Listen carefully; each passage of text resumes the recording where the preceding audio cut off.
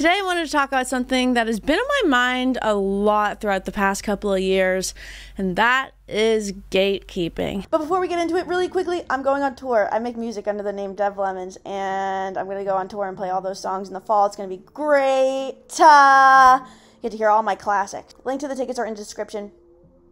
It's going to be really fun. Please come. It'll be great. Okay, back to the video. There's so much gatekeeping in like different corners of music in a variety of ways, and I just wanted to talk about it because I feel like I've always been on the side of I think it's always wrong. I think it's never understandable. I think it's really, really annoying. I think it is so annoying and counterproductive to be a gatekeeper. I don't think it's quirky. I don't think it's cute. I think it is really annoying and counterproductive and selfish. But the more I've looked into the other side of the argument for the sake of this video, I can understand why people do gatekeep music, and there are some cases where I honestly am like, yeah, no, I get it. I think it's a little warranted.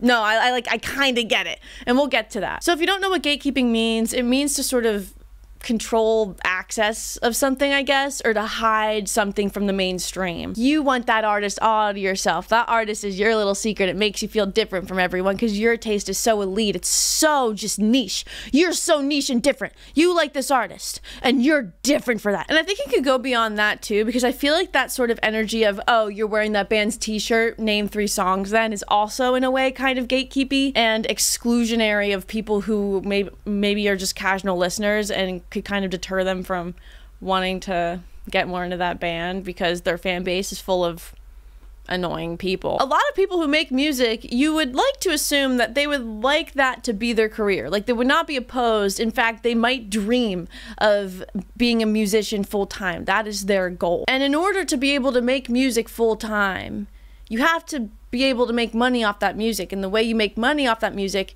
is to have a big enough fan base that will listen to your music and go to your shows and buy your merch, all this stuff, you know, to be able to continue to fund that artist's career. Why I'm so strongly opposed to gatekeeping is because I think in a variety of ways it's just so counterproductive. If you love an artist so much, they are so special to you that you feel the need to keep them to yourself. You don't want anyone else to hear it because their music speaks to you and it's different than anything else in the mainstream, and you don't want it to get like TikTokified or whatever. That sentiment of, oh, I want this artist to stay small and stay my secret, is basically you being like, okay, well, I want this artist to struggle to keep this career afloat so that I feel different and special and quirky. Like, I don't want them to be successful. I don't want them to have their dreams come true of not having to work at Starbucks while also trying to tour and make this album catch on and the sound catch on. And I also just don't get the point. I understand the desire to want to feel different, but just because you like an artist that blows up and becomes mainstream doesn't necessarily take away your individuality. You can still love Steve Lacy when See You Girl came out and remain that same unique person when Bad Habits blows up. Like, that doesn't affect you. That just makes you feel less unique. But with the rise of TikTok, I feel like this gatekeepy sort of nature is getting stronger and stronger, and TikTok is being used as sort of like a, oh, well, if this artist, this niche artist I like, has a viral TikTok song, the TikTokification of their music will just deem them a TikTok artist and they won't be taken seriously by anyone, ever. So this video is to the song Venice Bitch by Lana Del Rey. Someone posted, so are we finally gonna acknowledge that this is one of her best songs? Someone said, Lana Stans, I'm asking you with all your life, gatekeep this song. It's the last thing I have left. It's literally my all-time favorite song, and if it gets TikTokified, I will do something to end up on the national news. I don't want this song by this already mainstream artist to become mainstream. And the response on this is interesting. Literally, when Yes to Heaven went viral, my whole world crumbled. Like, that was such an important song to me. I see what they did to Cinnamon Girl and Stargirl. I can't. Like, Stargirl was okay to go, but Cinnamon Girl?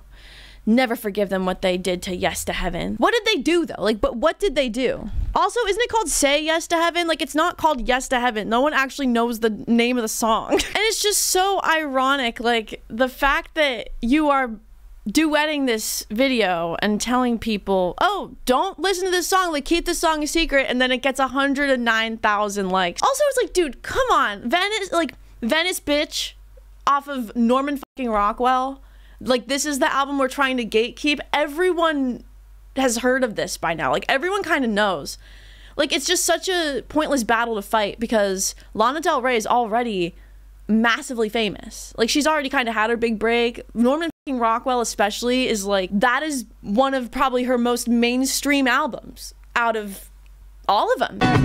And like, this Heart-Shaped Sunglasses song is another one that people are like, I hope the person that brought this to TikTok falls off a cliff. And the response on this TikTok of, I'm pretty sure this song is a leak. I actually don't know what project this Heart-Shaped Sunglasses song is off of. I don't think I've heard it before. I wonder if it's an unreleased song, which is a different story. You know, I think it is an interesting concept to want to gatekeep a leak, because I think listening to a leak in general kind of stinks. It stinks when a song gets leaked that's not supposed to, and then everyone goes and listens to it. I think it's valid. You don't want people to find out about this unreleased song because it f***s with the promotion, the strategy. Like, it's never good for a song to leak unless it's intentional from the artist. Like, you don't want other people to find out about this song, because the more people find out about this leak, it might just never come out because too many people know about it. I don't know. But the response on this video is a lot different from the previous one. There are a lot of people that are also just like, it's a song. It's literally Lana Del Rey. It's literally Lana Del Rey. As if Lana isn't mainstream. I just think it's so funny when people try to gatekeep massively famous artists too. Because it's like the argument of, oh, well, you know, it hurts their career when you gatekeep them. That's not really warranted in that case when it's someone like Lana Del Rey. Like, she's already massively rich. It doesn't matter. But then it's like, what's the point of trying to gatekeep someone who everyone knows about? What is the point? Because this is already a mainstream artist. Like, you've already lost the battle. Now, there are some instances where I feel like the visual that is associated with a song can hold so much power, whether it's Addison Rae dancing to Prom Queen by Beach Bunny, or there are instances where a song by an artist that a lot of people love but is still underground blows up, and a lot of people who are TikTok users' first impression of this artist's song might be to a really cringy trend. So when people are being first introduced to this not super mainstream artist music, their first impression can't help but be a little subconsciously tainted by the fact that a really cringe trend is associated with that song. And I can understand being upset that this artist's rise to fame had to come from something cringe happening. And maybe people might not take the music as seriously as they would have if they would have just found it organically. But let's dive into this example first. Oh my God, guys. I don't know if you remember this, but back in 2020, when Prom Queen by Beach Bunny was like massively trending, Addison Rae did an ad for American Eagle jeans and danced to the chorus of this song, which is about struggling with an eating disorder. Let's watch.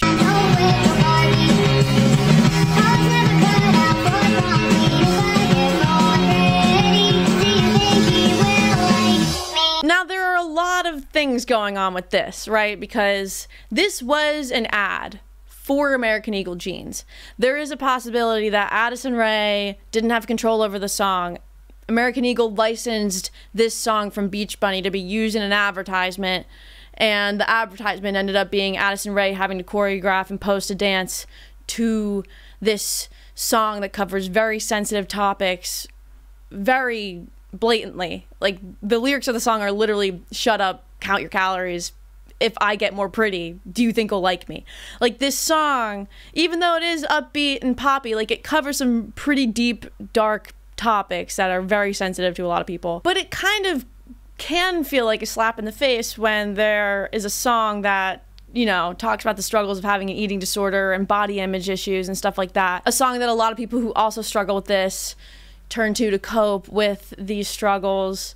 And to have, like, the American beauty standard of a person come on screen to just, like, it can be seen as a little insensitive. Like, I get it. I've struggled with, like, depression and eating disorders specifically in the past, like in high school a lot. And a lot of what did help me cope with those emotions and struggles and get through those tough times was music. So I feel like if I would have seen, you know, someone do like a cute dance to King Park by Law Dispute. Like, can I still get into heaven? If I would be upset. Another song that immediately comes to mind is Colors by Monty Booker.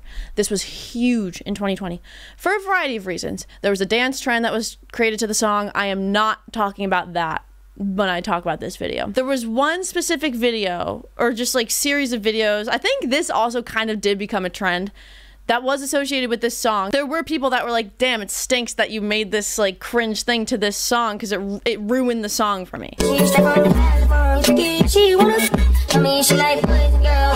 in 2020, this guy used to make so many videos to this song and do this thing.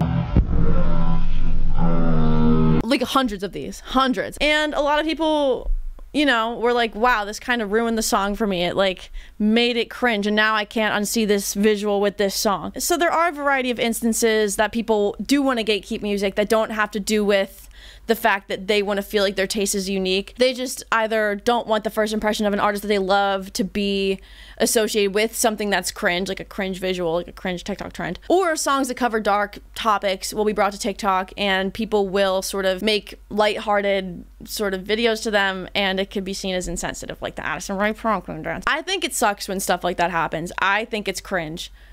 I will say I still don't think it is 100% a net negative that the song got popular on TikTok, because although there are people that are going to enjoy the song in a lighthearted way, or people that are going to, you know, do cringe things to the song, there are going to be cringy people that like the song now. This is also introducing these songs to just more people in general, and more people will love this music. More people will discover these songs, whether it's through cringy video. I literally found... this is how I found this song, through this video. Like, this exact guy's video is how I found the song. It wasn't through the dance first. I think this is the one I saw first.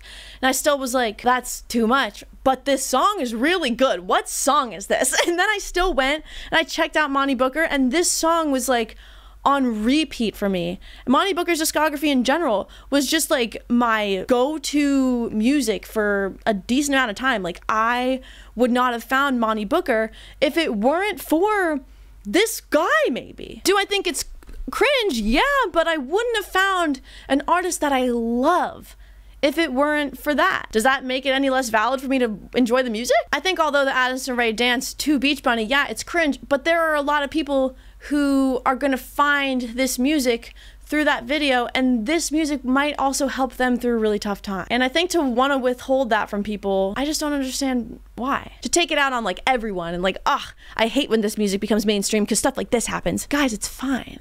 Like, let people just like stuff. It's okay to let people like. And then there's this other layer of gatekeeping, especially when it comes to songs getting big on TikTok, artists getting big on TikTok, that people get upset when a concert by an artist they love sells out a lot quicker than it used to, because a lot of people who just found this artist on TikTok and only know one song bought the tickets, and maybe they're taking those tickets away from people who love the songs, who know all the words and all of that stuff, and make it harder for the real fans to go to the show, because now all these fake fans, all these TikTok fans are coming and taking up the space. For example, this Steve Lacy concert in particular is something I thought of when I was thinking of this. I'll just play the clip.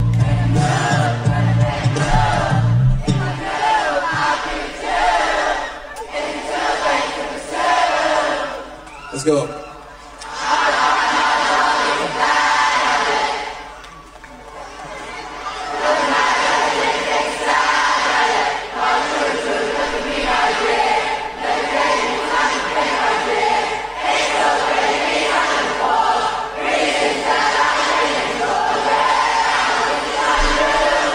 Yeah.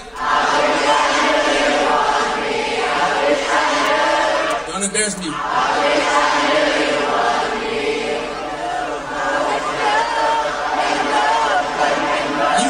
Y'all said on the first verse twice. I'm going home.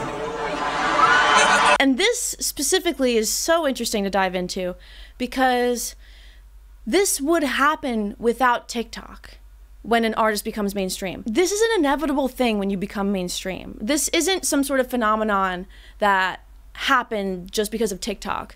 Yeah, there are a lot of people who are finding music through TikTok who only know music through a TikTok song, and maybe they only know the words to that TikTok snippet and they go to this concert, whatever, right? But when an artist becomes mainstream, that inherently means that more people are finding this artist, more people know the name of this artist. They're not all necessarily super fans, and that's normal. Ed Sheeran, one of the most, if not the most mainstream artist in the entire world, has a lot of people who know his name, who maybe know the chorus of Shape of You, but they don't know anything else. If he went up on stage and was like, okay, sing the second verse of Shape of You, same thing would happen. It's not necessarily because of TikTok, it's because they just have a bigger fan base, and a lot more people will casually be listening to this artist.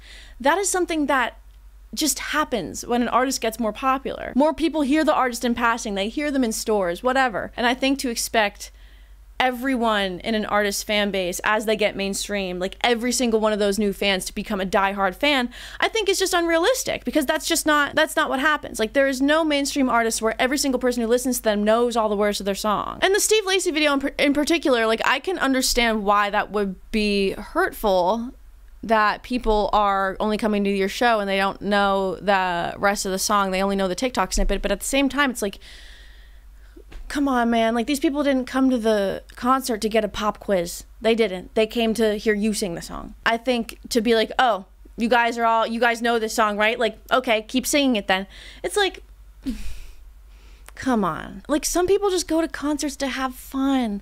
They just go because they like your music. Maybe they don't know every word. Maybe they're not a diehard fan, but why are they less welcome to go to a show to enjoy that show? And to say that it's not fair to go to a show if you don't know that artist well because you're taking the space from someone who does really know the artist well, that's not a fair claim. Because with that mindset, you might also be preventing someone from discovering an artist that they will soon grow to absolutely adore. I went to a 21 Pilots show my sophomore year of high school before I really knew that much of their music. Like, I kind of knew some of them, but that show, going to that show and hearing that music live, seeing the performance live with someone, one of my friends who was a fan of 21 Pilots, that made me such a huge fan of their music. Like, I was sold on them, and I would not stop listening to them for weeks, months after I went to that show, because that show moved me so much to check out more of the stuff and go, wow, like, man, I wish I knew these songs when I went live, so now I'm gonna go see them live again. Like, most people that are going to a concert, a lot of the time, maybe one of them is a super fan and they're bringing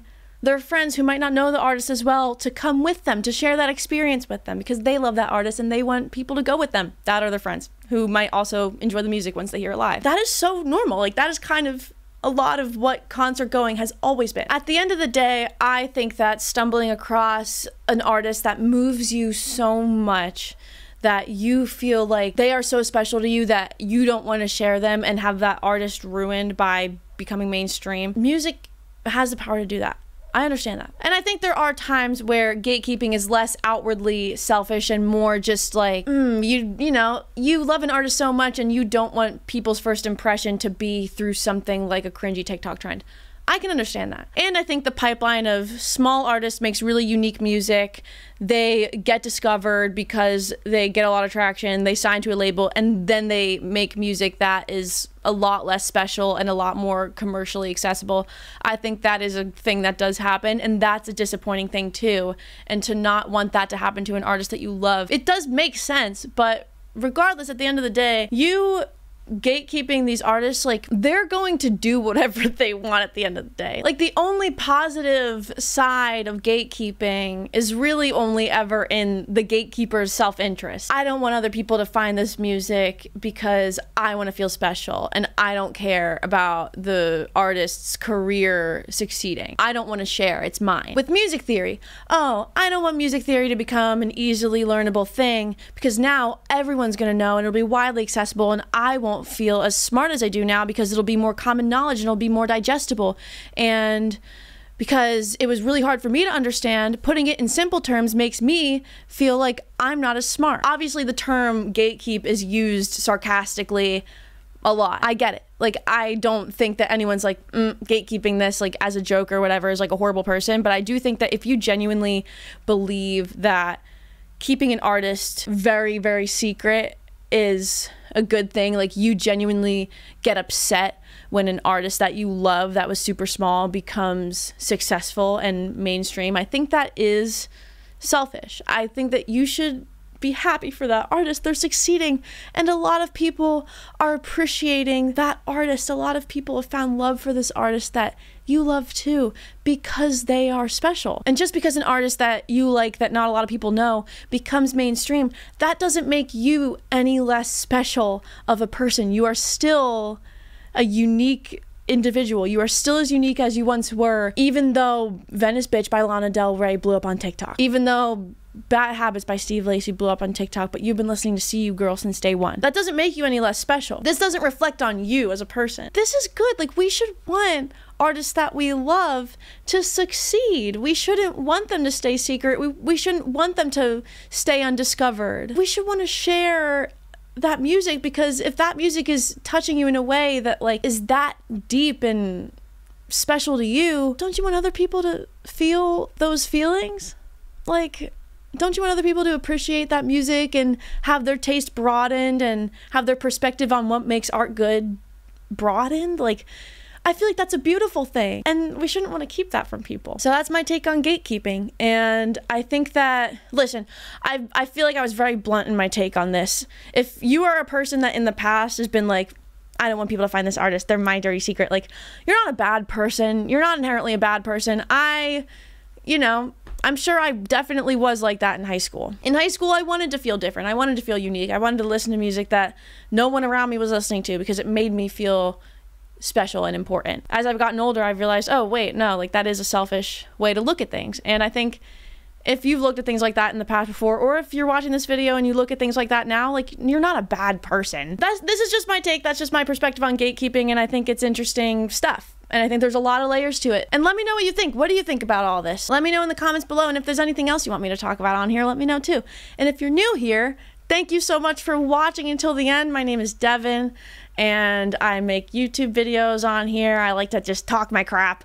And I also make music under the name Dev Lemons. And I also am in a band with Nick, Queef Jerky, our little band, and I love it to bits. It's great. We just put out an album. It's awesome. If you want to check out my music, go check it out. I really love all of it. It's all very special to me, and I think you might like it too, maybe. I don't know. If you like this video, give it a like. It would mean the world to me. If you subscribed, it would really just help. It would just help. And thank you so much for watching. I hope you have a great little day and a good little night. Aww. Aww.